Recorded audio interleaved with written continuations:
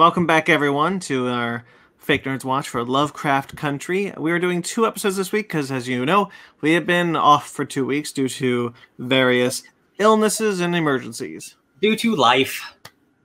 So we are talking about the 6th episode, Meet Me in Daegu, and the 7th episode, I Am. Yes. We're going to be talking about 5 minutes of each episode, one part at a time. We're going to be here for the next 3 hours. Strap in, everyone. We're going to die. That's the dream. That's the dream. Okay, so let's just get right into it with episode 6. Who are you? I'm Brandon McClure. Shoot. We've done this twice already tonight. I'm Brandon T. McClure. With me, as always, is Sparkz. Hi. Ryan Eliopoulos. It's me. I'm the man with the plan. All right, so now let's get into it with episode 6. Okay. Finally, let's go to Daegu. We finally meet Jamie Chung in earnest. We start in the fall of 1949. She loves movies, doesn't she? She loves Judy Garland movies. Hell yeah, she does. I really like the whole sequence in the opening of her imagining singing and dancing around in the theater. Yeah, she's watching a movie and there's only 2 other people in there and they're just like making out. And they're like, oh, we should get out of here. Yeah. So she gets the whole theater to herself and basically reenacts her own musical in her head, which is really cute. As far as we know, this is just a regular old girl that's living in Korea. Nothing strange yet. Yeah. Yep. She's her mom really wants her to bring a date home. She says She men. wants her to bring men home. Plural men, which was my first thing of, that's weird. And so we see her at speed dating. And that doesn't go so good. I knew that was a real thing, but upon doing some research in this episode, that was a very popular thing in the 50s. Because getting married and getting the family is just what every person should do. And I'm like, oh wow, a minute with a person to decide if you're gonna be with them, that's crazy. It was kind of sad watching all of them, even the ones who were laughing X. Even the one guy who actually connects with her about Judy Garland movies. Even he passes her up. Maybe he just saw a twinkle in that eye. He just wanted to avoid, which I can understand, I guess. But she does find a man at a bar. Yeah, at a bar. Oh, it's Ando from Heroes. It's Ando from Heroes. Yes, it is. Wow. James Kyson. Wow. She brings the gentleman home, lights all these candles. All the candles light up right away. Second. Wait. Before we leave the speed dating, I just remembered because I was glancing through my notes. She has that one moment where she totally bonds with a dude over Judy Garland. Yeah. And he's still yeah, but no. Yeah. Yeah. That's cold. Yeah, it is cold. So she brings a Heroes guy over, and they make love, passionate, steamy love. As rated R as is it passionate for him? And then a tail comes out of her butt. Yep. Did you know that's what that was? Not at first. Yeah, me either. No. And then those look more like spider legs to me when they were first appearing. Same. Yeah. And then tails start coming out of her nostrils and her ears. And suckers come out of her eyeballs, and I'm like, oh my god. And then out of her mouth. Yep. Yeah. And then she gets and then a rain of blood. And she absorbs his whole life before he explodes. Yes. And she sees things he's done in the past, but also things he's going to do in the future, which is wild. And what that means for other characters too is also very wild. But that's definitely a confirmed thing of him on top of the mountain, I'm gonna climb Mount Everest or something. That was his future.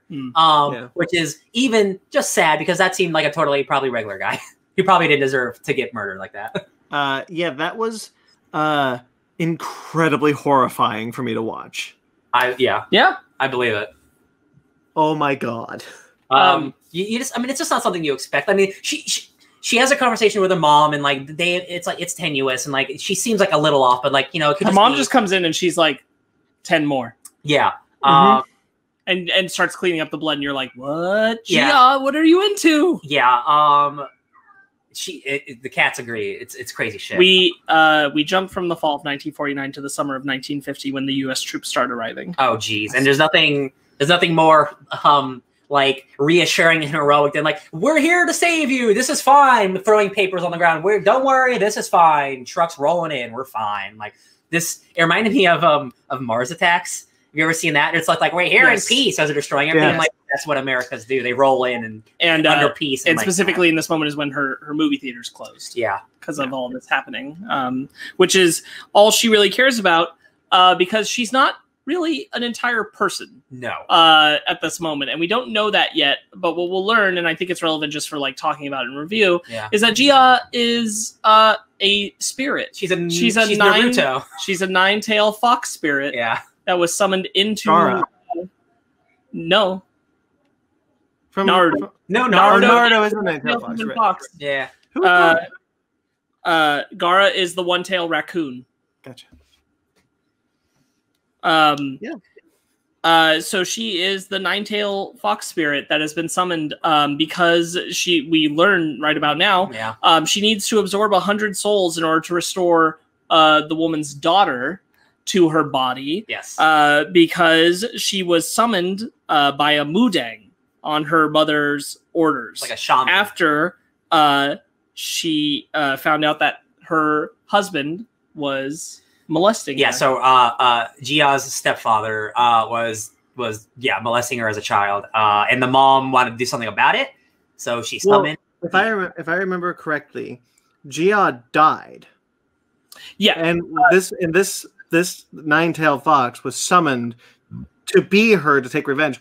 But if I recall, it's the mother who thinks that Gia will be restored, but that's actually not the case because it's just going to be the nine-tailed fox forever. I think so. Like I don't know. The mom wants to believe that if she does all this, Gia will be restored, but that's not actually the case. Yeah, I don't think it's. I think like on design, it's ambiguous. Yeah, it's not made clear. It sounds like the Mudang told her that's what would happen. Yeah. Mm-hmm. So it's not clear, and we don't get an answer in this. Yeah. But it is clear that like it is not a monster that is just living inside Jamie Chung. They have become like one entity. So like she's feeling the thing. She's starting to feel things that Gia would feel. Well, she explicitly said, "I'm not Gia. I have these memories. Do you know why? Because I killed your husband." Yeah, right. I have his memories. The reason I have these memories is because they're your husband's memories, not mine. Yeah, I don't have Gia's memories. Yeah, that's a really aggressive and powerful scene. Yeah, that was really intense. There's a they talk about how he loved her wrong. They call the nine-tailed fox spirit the Kumiho spirit. Mm-hmm. She has none of her daughter's memories and torments her because she's angry with her with memories that she's stealing from the husband. Yeah. Prior to that scene, there was a moment where Young Jaw is trying to advise her about her mom, but they're in the midst of seeing them hunt down a bunch of communists. Yes, so mob is hunting down communists. Yeah, she works. Is she a nurse? Young Jaw and Gia are nurses. She has a cool friend who unfortunately is not on the up and up and hangs out with a bunch of communists. Which at the time, McCarthyism. I watching a video about this episode.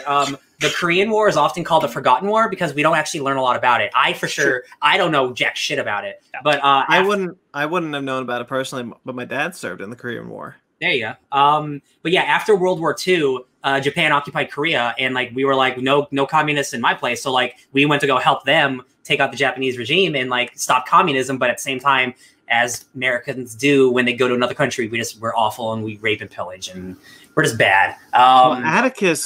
Atticus kills her friend. Man, Atticus, I gotta tell you, like these two episodes we're talking about, like it really shows Atticus' dark side, like that we haven't seen yet, and it complicates that character in such a way. I mean, like I won't even say. I mean, like yes, it's a dark side. I wouldn't even say like necessarily it's his dark side, but it is the things that happen in war. Yeah.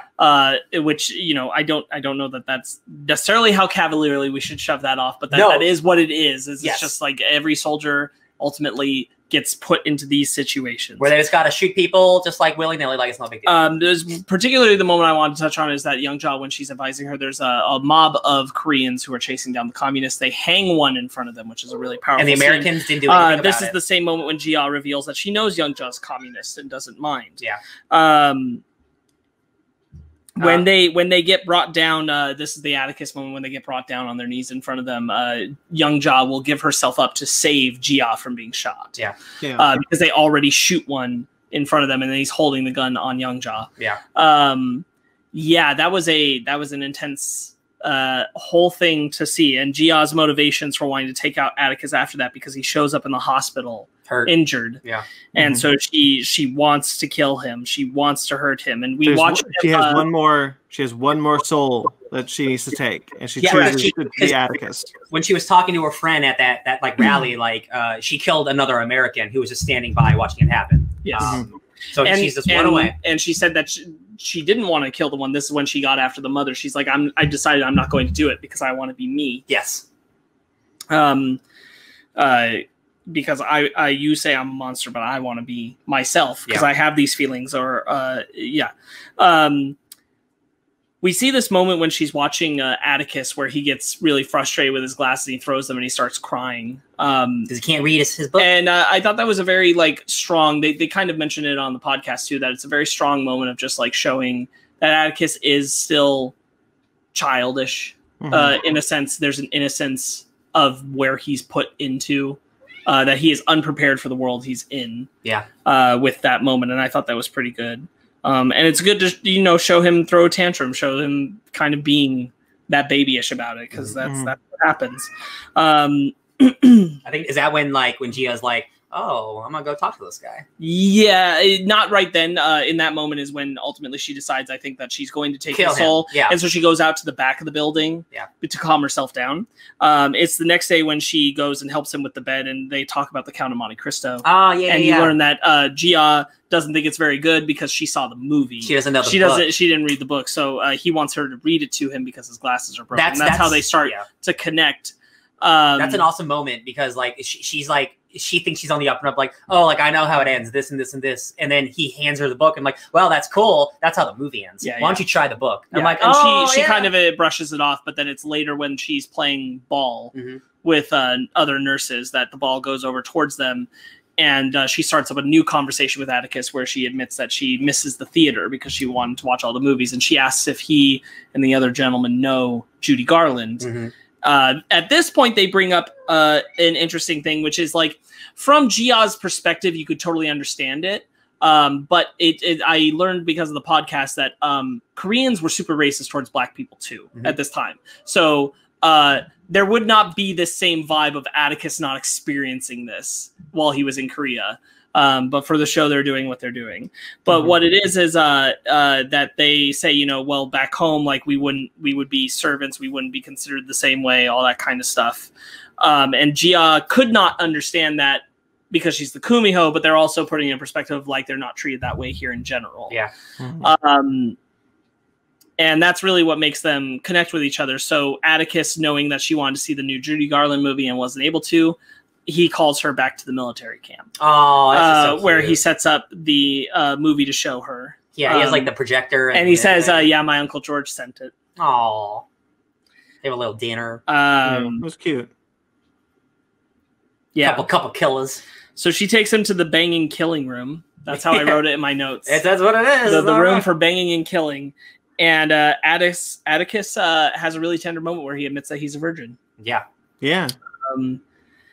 And he says a line that he says she makes him believe in the good in him. Yeah. And I feel like he said that to Letty too. Yeah. At some point in the show. 100%. And I'm like, ooh, Atticus. I don't know. Like when she's in the bathtub. That's a little uncomfortable. Like when she's in the bathtub or something, and he kisses her hand or something like that. Yeah, it's not the first time he said that line. Yeah, and that put me in a little like a ooh. So like there's this whole concept, like I really like Atticus and Letty together, but looking back on this episode and where we've gone so far, I'm like, Atticus still clearly has complicated feelings for Gia, because he called her the first moment he arrived in Chicago. And I'm like, you don't do that after what happened unless you're still invested in that person. One of the things I really liked about this episode is the again, we talk about it a lot in the show, the perspective shift. What I found really interesting was that this almost was a different show. This is a character we have only ever seen in passing, and now she's just the main character for this hour. We haven't even seen her in passing. We've heard of her. We saw her for a dream, and heard her voice twice. Yeah. Well, she shows up in the mansion. She pops out. She was the hallucination. Oh yes, you're right. Yeah. So like what they they decided to do was just like, that's a really interesting interpretation of her too. Now knowing what the story actually was, and Atticus is the like, she just is the Korean War experience embodied. Yeah, Atticus shows up halfway through the episode. Mm-hmm. No familiar character shows up for the first 30 minutes of this episode. And I thought that was very fascinating and very engaging. Well, I think it would be interesting if all of our main characters showed up in Korea during the Korean War. No, but we knew knowing that this episode would go to Korea and knowing that Atticus was there, I assumed Atticus was the point of view character. Oh, I see. Yeah. But it wasn't. It was Gia. Gia is the point of view character for this episode. Right. Yeah. I thought that was interesting. No, it was the right way to do it. We tend to point of view a particular person each episode of Lovecraft Country, every but this one was more zeroed in than usual. Right. This was the one that like we talk about it every week that each episode shifts the point of view, but like for whatever reason, this one was to me felt more unique than that. Yeah. Sure. Yeah, that makes sense. Yeah. She is having feelings for him, so she sends him away. Well, after he admits to being a virgin. Oh, is this? Don't they start banging? No, not yet. No. Oh, okay. They were close, but this was when she was still planning to kill him, and she sends him away, and he doesn't understand why. That's and right. this is when the mother Uma gets mad at her. That's right.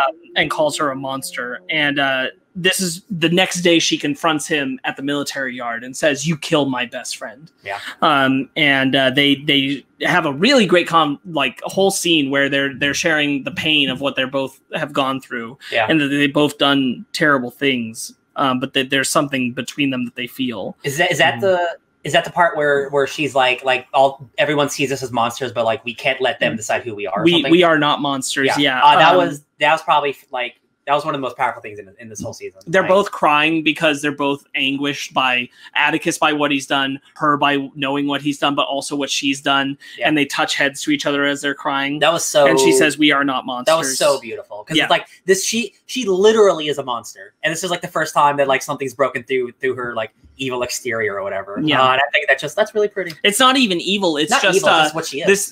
She has a thing that she does. And then she's also learning about and she's been told by the mother, like, you're not really that thing. Like you can't really experience these things. You can't experience love, all these things. And she's like, no, I can. I am an identity unto myself. I love it. Uma is upset. Her mother is upset that she won't take the last spirit, and Gia calls her out for never ever loving her. And she's like, no, I am capable of this. I can have this. We progress forward into the late winter. Mm-hmm. Gia is teaching Atticus about the nine-tailed fox spirit called the Kumiho. Mm-hmm. And after they've talked about it for a while, they start banging for the first time. Yeah. So they spend some months together without.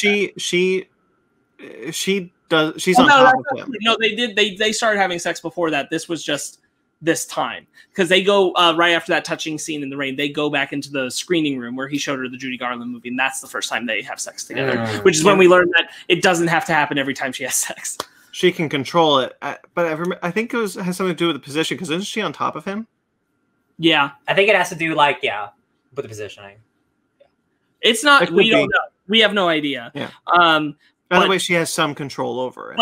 But this later time in the winter of 1950, the tales come out and onto Atticus's mid-coitus, and she sees his life both past and future. So she sees him killing, hurting young Jaw, doing some serious torture. Yeah, with and also sees him dying in the future, in some type of sci-fi contraption. Almost like not entirely dissimilar to like stuff from the previous episode. But like that's a bummer. Oh no. So she throws his body aside with the tails, and Atticus is freaking out. But Giaz is just only focused on trying to tell him not to go home. Yeah. Because he'll die. But Atticus can't deal with it. She saw him go home because of Montrose disappearing. Yes. The mom was just like listening in, and she's like the door's open, and she's just like right there. I'm like, oh, that's gross. Atticus, prior to that whole sex scene, says like, "There's nothing you could tell me about you that would change how I feel." And technically he's right because she didn't tell him she did it to him.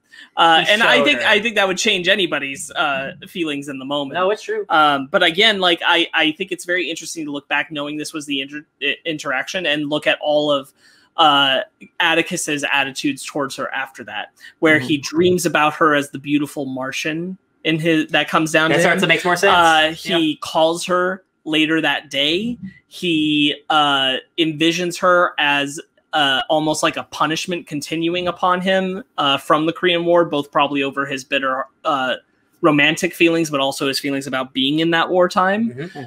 There's a lot still there between them.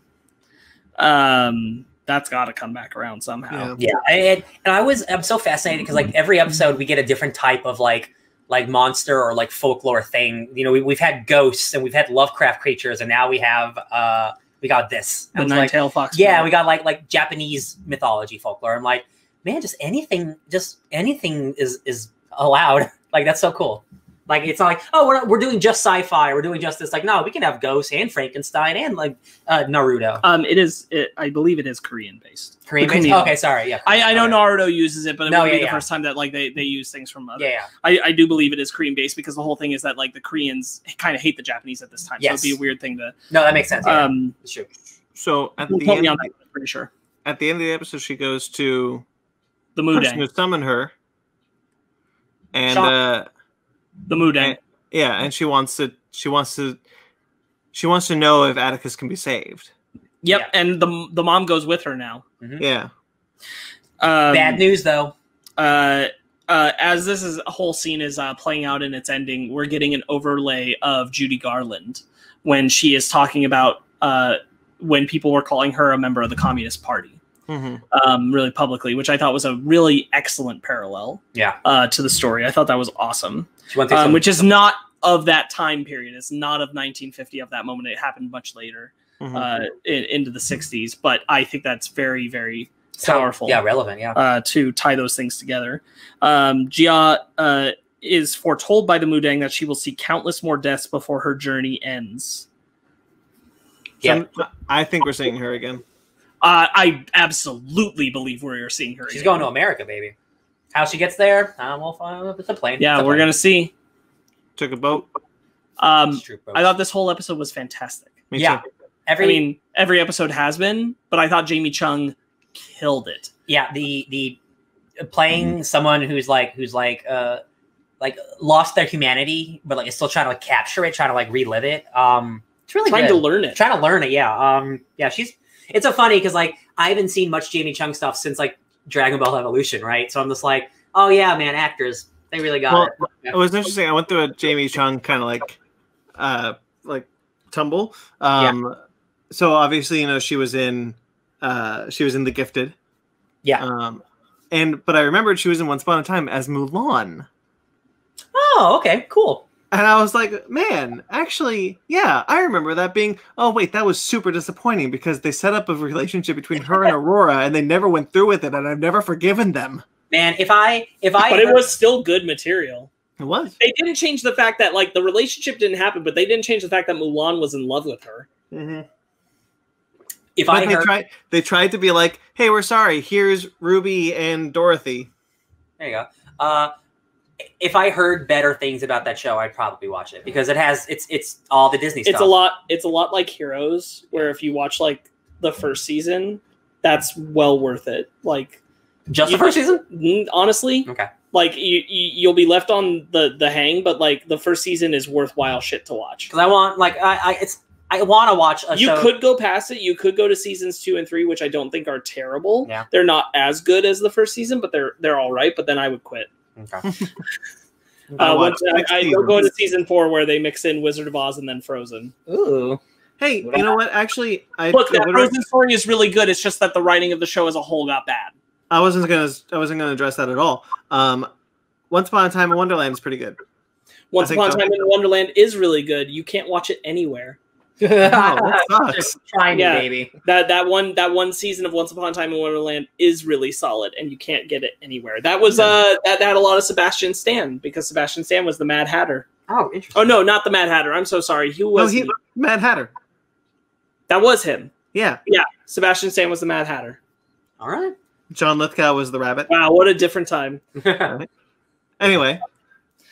That's that on Meet Me in Daegu. I thought that whole episode was incredible. I thought they did a great job. Yeah. Capturing the time period, the setting, the emotions of war that were going on. The emotions of monsters, human and actual. Yeah.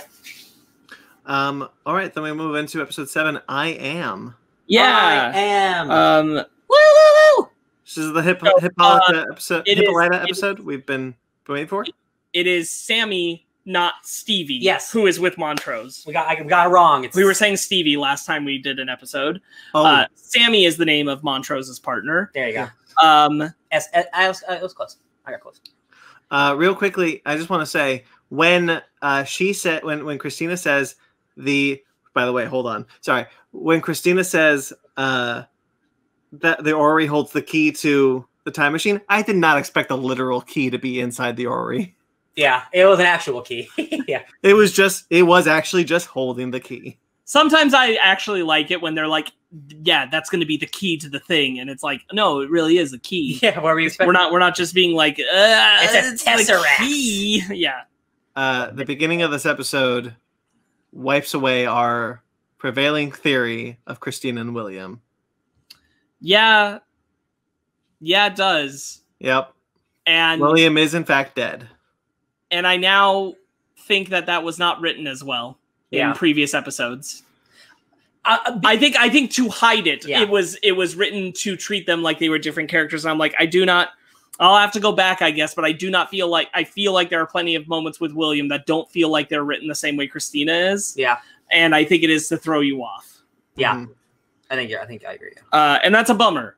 Because if they did feel like they were speaking the same, I wouldn't have a problem with it. But I do feel like William was an identity unto himself. And I'm especially going to be bummed if from here on William starts talking more like Christina rather than William has up to this point. Mm-hmm. Yeah. Because that tone shift is like, well, you're doing that because now we know. Yeah. Rather than that being natural to who the character was. Yeah.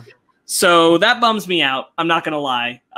Mostly just because I don't think that was written appropriately up to this point. Sure. Because isn't it like she just says like I saved him or something? But yeah, like, William was in fact her teacher. He broadened her mind. Yeah. He did get shot.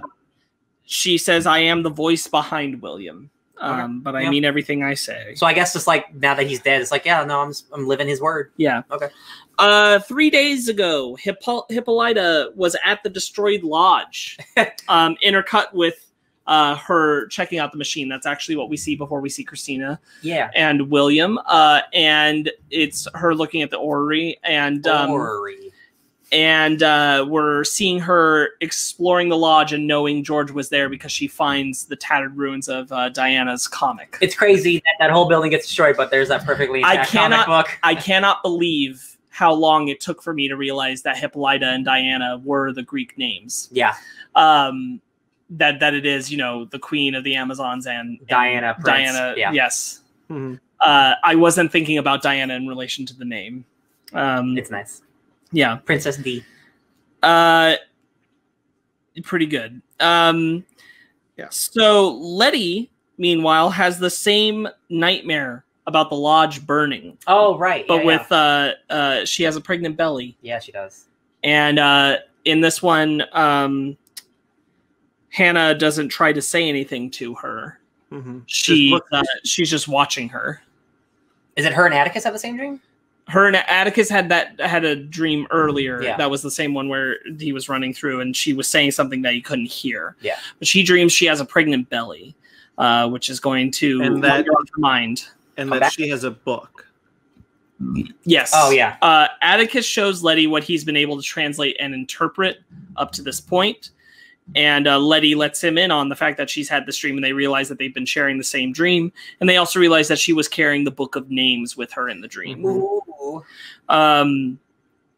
Elsewhere, Montrose is having a type of domestic bliss on a morning after with Sammy. Yeah. And Montrose, the moment that he learns Sammy went somewhere from the place and came back, gets concerned about nosy neighbors. Don't worry, and nobody saw. And starts reacting really aggressively. And he starts just like actively just like ruining breakfast just because. Which is a bummer after watching where Montrose finally got to. And we learned this is like the first time he's ever let Sammy stay the night. Yeah. He's still just like so. And Montrose being homophobic of himself. Yes. Lashes out, and Sammy says, "I'm not putting up with this," and storms out the door. But Montrose grabs him at the door to stop him. But Atticus and Letty were coming. Yep. And they see them. And Atticus now knows it's true. The rumors. And Atticus confronts him about it and asks him if his mother knew. And he reveals that she did. Yeah. And Atticus clearly wants to hit him all over again because the last time he almost beat the man to death. Yeah. But he storms away. Atticus calls him a naughty word.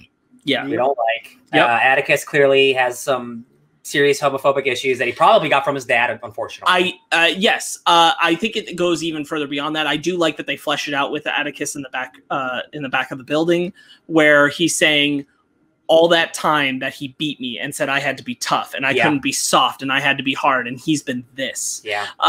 It's rough. And that is like it's a toxic masculinity thing, but it is something that like I can I do believe that on some level, yes, Atticus is being homophobic, but I don't think it's directly that like it bothers him that his father is a homosexual. It bothers him that his father is a homosexual and also beat him his whole life, telling him he had to be like a great man, this tough man. It's hypocritical. Yeah. Yes, it's the hypocrisy of it that makes Atticus's blood boil so much.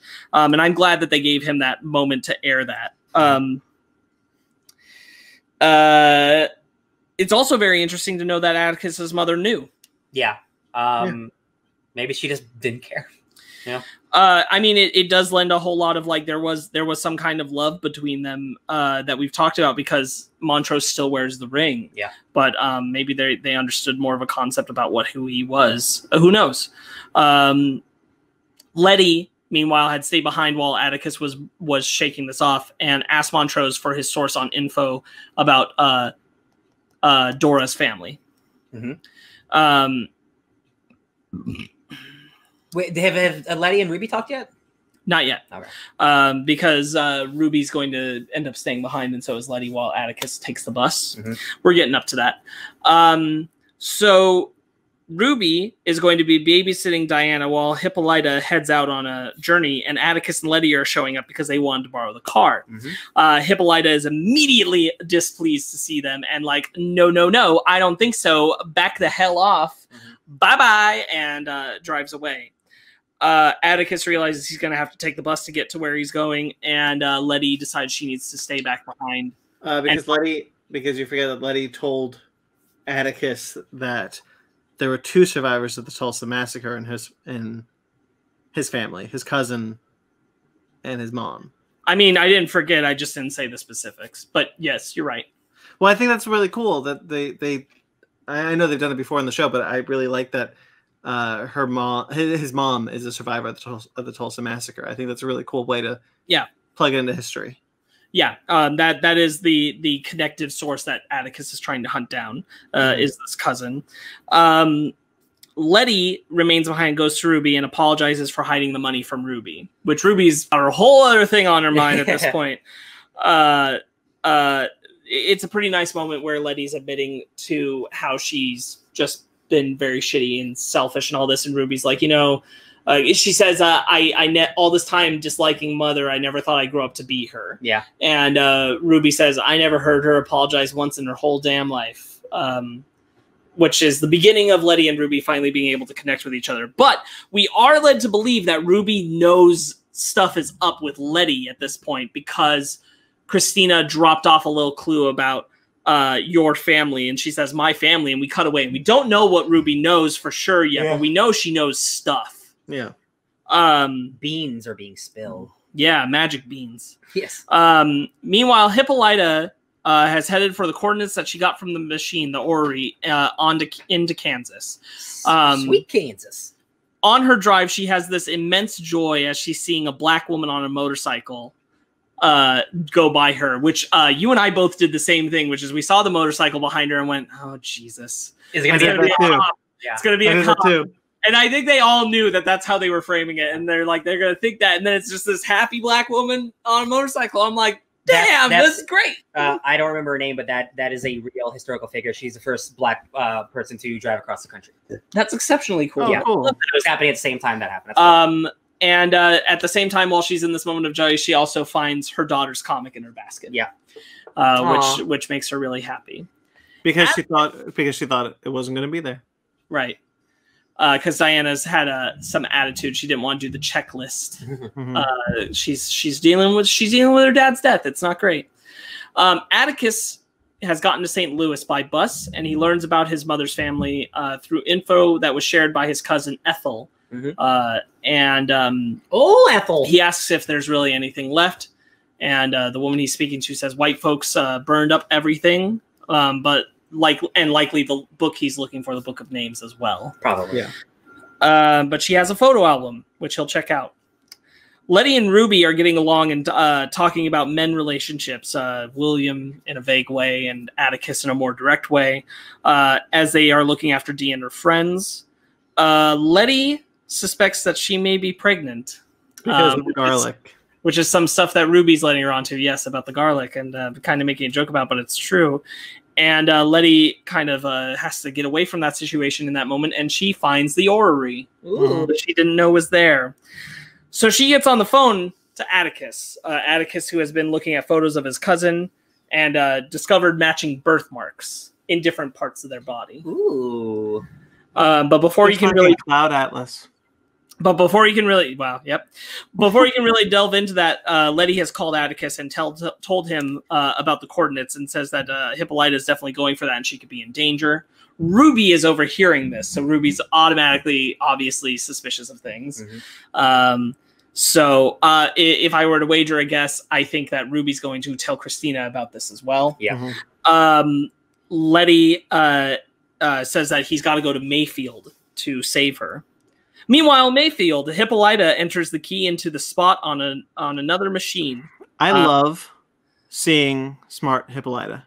Yeah. Yes. That's what this whole episode's about. We had no idea up to this point just how smart Hippolyta was. Yeah. Hippolyta is working out all kinds of stuff, and she's able to understand this information from the machine, and she adjusts the settings when suddenly two white cops come in and find her. Yeah, so this is the observatory that the cops have talked about in previous episodes. This is a time and space travel machine. Yep. And again, like what this episode is about, it's like Hippolyta has been shackled and like she didn't get to be the person she was always meant to be in a way. Like just like she's just solved. It's like that meme of like the lady looking at the equations, but she's actually smart and she actually solves them. And she's like, she just solved like time travel. Like, holy shit, like that's incredible. I love it. Yeah, she's very, very wise. Now, for the very first time in this whole show, the show started to lose me. Not in a bad way. Is it too complicated for you?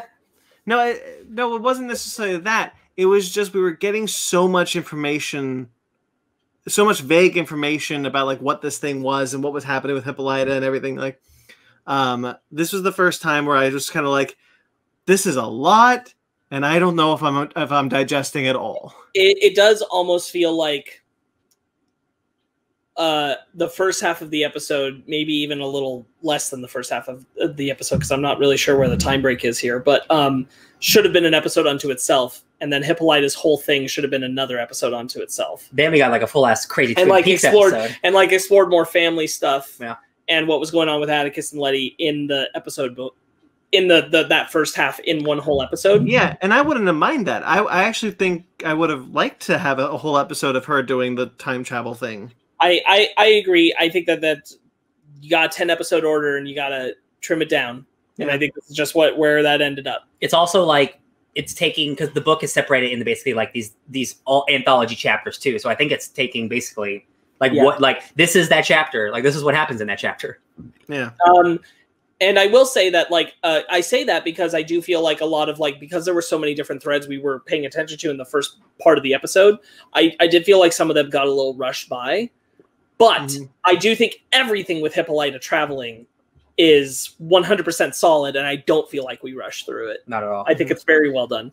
No, I don't mean to say that I think we rushed through it. I just mean to say, like, I was throwing a lot out there that I need a second watch. I understand. I am saying that I do think that the first part feels rushed because there's too many different threads that we're trying to pack in, and we have to pack them into this certain amount of time because we need X amount of time for Hippolyta's travels in this episode, and that is the focus. So all these little other things that have to happen before that moment are crunched in right here.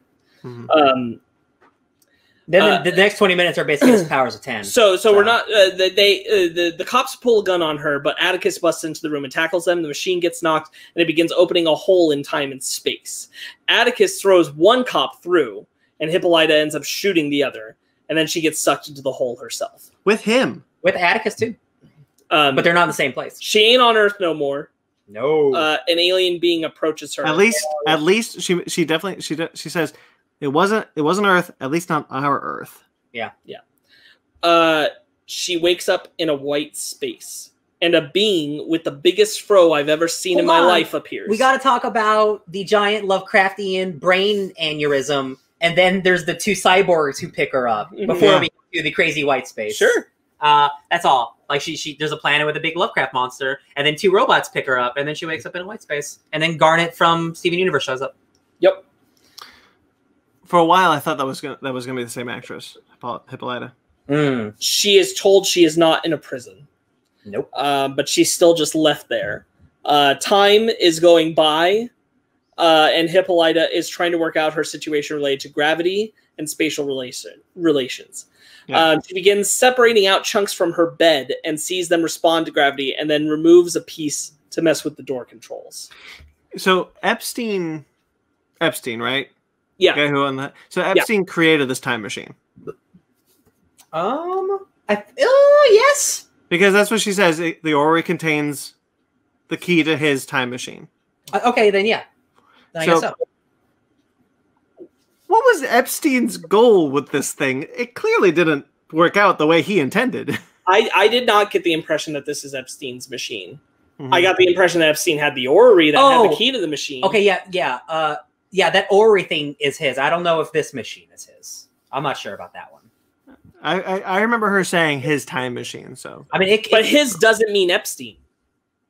That's true. It could mean someone else. It could even be like Braithwaite's, just like his old time machine or whatever. To be honest with you, my interpretation was that it was Williams. Oh.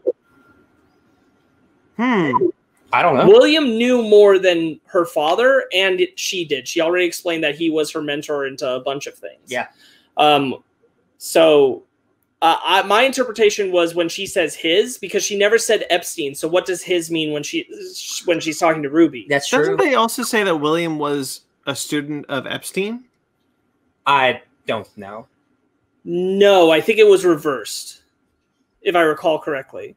I don't recall that. That Epstein was working on, like William helped him to perfect things he was working on. But I don't remember 100%. I can only take notes on so many things and watch the show. Yeah. You keep going. I'm going to clarify this. The being with the giant afro reappears when she's messing with the door controls and tosses her back. Asks her where she wants to be and demands her to name herself. Hippolyta, in her whole bewilderment of the situation, screams out that she wants to be dancing on stage in Paris with Josephine Barr, and then she is. And after she botches that dance, Josephine Baker, not Barr. Yeah. Josephine Baker tries to help her out. So also another real person, Josephine Baker. The video I watched, she's an American born. She moved to France when she was 19. During World War II, she was an actual spy helping the French resistance. So she was like a badass dancer / spy. And then she went on in her older age to be a fighter for the civil rights movement in France. And I just think just a super cool lady, and we get her for a couple minutes in the show. I'm like, well, I get to learn stuff. Yeah. Thanks, Lovecraft. Hippolyta stays for quite a while and has the time of her life, interacting with them, learning how to do the dances, enjoying it. Her and Josephine connect on an emptiness in their existence. And Hippolyta has an incredible moment where she talks about this as freedom like I've never known. Yeah. And she has this exceptional line where she says, I feel like they just lynched me without me noticing the noose. Yeah. I've been living how every white person wants me to live. Yes. Like I've never been my own person, which is about like, again, like her whole discovery of the rest of this episode is so awesome and so beautiful. And she has had this moment with like one of her idols. Yeah. It's just really good, man. Yeah. I thought that whole moment was just incredible where she's expressing like, this is what like living life is actually supposed to be. And then I haven't understood that. And then she's like, I think I want to kill some white folks. Yeah. And she says, I want to kill them for what they did to me. And she proclaims, I am Hippolyta, which takes her to another place and another time in a fighting arena. Like an African desert, where she's just with a bunch of badass warriors just training, slowly becoming a better fighter. Which made me go, oh, so she's like the inspiration for the myth. Yeah. But then there's Confederate soldiers? I don't know if that's true either. No, when we're at the end of it, because we don't even know what time and space that really is. Yeah. But I do think that like there's something kind of there that when she proclaims, all she says is "I am Hippolyta," and then she is a Amazonian type leader. Who knows? But then there's Confederate soldiers. Again, I'm acknowledging not necessarily the same time and space of our Earth, many or worlds, how that would work. The many worlds theory. But I'm like, it's not nothing that all she says is "I am Hippolyta," and then she becomes a Hippolyta-like figure, the mythical figure. And then she just becomes a badass warrior and kills a bunch of evil white boys. Yes, she's given a whole lecture when she gets there because she gets her shit wrecked. Yeah. Of discovering her true freedom, and she spends a whole bunch of time learning how to fight, and eventually bests her teacher. Hell yeah. She becomes their war leader, and she leads many women into battle, and she eviscerates the white man. Yeah. Brutally. Another fun fact, he's not named, but there's one Confederate general who gets his neck sliced at the end. That is I forget his name, because who cares, but he's a real Confederate general who was the very first clan Grand Wizard. Oh. In real life. Right on. So just like, you just keep them coming, baby. Historical figures. Well done. Yeah. She gives a speech about their rage and their violence, what these warriors really have in them, and how they've never been allowed to express it. And then she lowers her weapon and says, "I am Hippolyta, George's wife," and is taken to another time, many worlds, another place, back with the man she loves. She tells George all about her adventures. I love this scene. Yeah, me too. And she explains, it's just nice to see George again, too. Yeah. She explains the many worlds theory, and George asks if she is on another planet, if that makes him real or not. Yeah, which is heavy. Yeah, like, it is. Am I even real? Well, one of the things I really liked about it is that, you know, this George, whether it be her real George or not, says that you're right. I did hold you back. Yeah, I didn't even think about. I was about to get to that. I was about to get to a note about that. Mm-hmm. Hippolyta names the anger that she's been experiencing a feeling of her being shrinking and being made lesser. She laments that George let her feel smaller when she thought that he's someone who would make her feel bigger. And he apologizes because he recognizes that, and he wants her to be as big as she can be. Yes, I thought that entire conversation was really good. Yeah, and it's really sweet because George is such a good guy. We're like, it's not like he meant to do this. It's just like, you know, you're trying to achieve the American dream, you know, you house with kids and stuff like that. And like, you don't realize you're putting someone in a box. And like, he recognized that. And it wasn't like, I'm not doing that to you, baby, or anything like that. Well, he even, one of the things I really like about it is that he even just goes like, on some level, I knew I did. That's what I did. Yeah. It's a really good self-reflecting moment in a character who's dead, but not really. It's show's weird. I love it. Yeah. It's like closure. It's like closure. It's really nice just to have that kind of like George has a care for her and everything. Yeah. She says, "I am Hippolyta, discoverer." Woo! And their hands are grasping each other as they teleport together to a new world, the one that is imagined by their daughter in the comics. It's at this point where I thought that George was going to make it at the end of this episode. We did too. Oh yeah. Like, are you gonna bring him back to our world? The moment that their hands are touching and you see it around both of them, and you're like, "Oh, George is coming back." It's like it's the Thor hammer moment in Endgame. Yeah. Oh, George is coming back. But I thought it was really cool that where they go after that is they go into the world her daughter has imagined. She is her daughter's created comic character. Yeah. Visually, which is really and cool. The little aliens are really cute, and like they get little things. Yeah. And, they're cool spacemen. Yeah, it's really nice. At the end of that discovery adventure that she does with George, she re-encounters the being with the giant fro. She is offered to integrate into their society and has the choice. This is really cool. Or going back home. Yeah. Really cool, like, cosmic whole thing. This is straight up, do you want to be part of the one collective consciousness from Hoxbox? Like, this is that shit. Those priests were trying to get absorbed into that consciousness. I love it. It's so cool. She says now that you have named yourself and you know yourself, you can do it. And then she's like, I gotta go take care of my baby. I can't. She says, I don't know how I can fit all of this that I am now into Hippolyta, who she was before, but her daughter needs her. Yep. And we see her start to shift away. But what we come to is a portal where Atticus spills out. Just Atticus.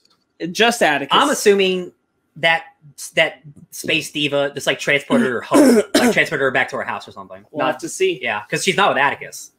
Atticus is trying to summon Hippolyta back, but he can't. He has a book called Lovecraft Country by George Freeman, and he leaves Diana's comic by the dead cop. Yo.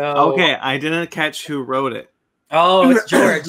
It's George Freeman. So he landed in an alternate world, right? This isn't our Earth right now. It's hard to say because it still had the dead cop in the comic. It did. So he just pulled that book wherever he was. That's what I'm thinking. But that seems to like one thing George did. It seems kind of too much. But I don't know. One of the interesting things that I looked at from the book is apparently George doesn't die in the book. GI is not even a character in the book either. So yeah, well, so I kind of thought to myself, like, would they? So bear with me. Would it be possible? Could it be possible that Atticus went to the dimension that the book takes place in, and in that world, George Freeman wrote a book called Lovecraft Country and took the book? Yeah. Sure. Yeah, and he brought my immediate assumption right now is that Atticus, when we see him in the portal and he's back, he like in that room, he is back in the main world that we've been following. Yeah, because that's why the cop is there. That's why the comic. We went on Hippolyta's adventure. He had his own adventure. We just didn't see it, and we probably won't. We'll just hear about it. Yeah. I wonder. He has a book written by George. I was only speculating about like where the book could be. I totally understood he was in our world again, but no, yeah, I like again the many worlds thing. Like this is a world where George, instead of writing the Negroes Guide, he wrote a book about all the evil shit going on in Lovecraft Country, or he's in on it, or in the dimension he just didn't die and wrote a book based off his experience.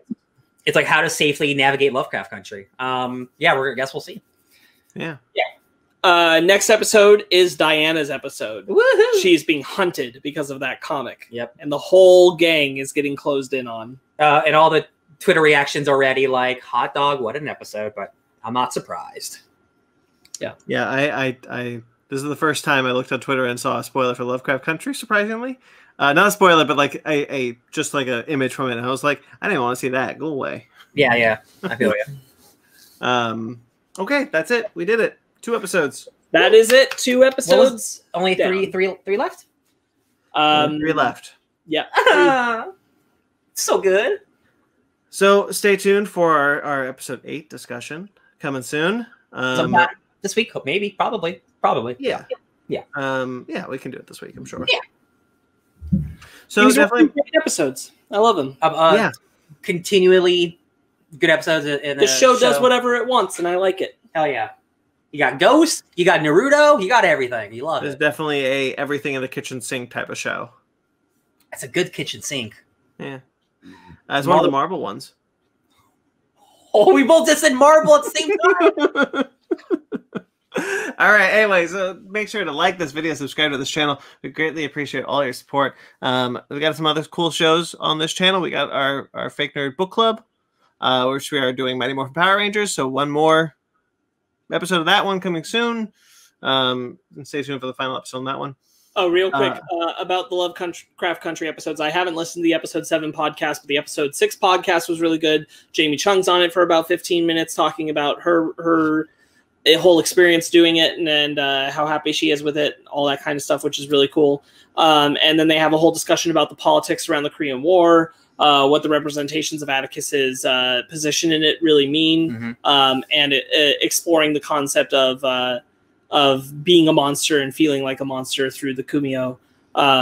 So that episode's great. I recommend it. I recommend the official podcast every time. Solid stuff. Love it. Yeah.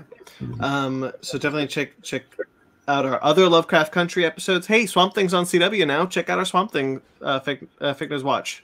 Every once in a while, my mom will text me, "Is this thing good?" She texted me today asking me if Swamp Thing good, and I was like, the fact that you even are considering watching Swamp Thing, it just makes me happy. It's weird that it took the CW to get there, but I'll take it.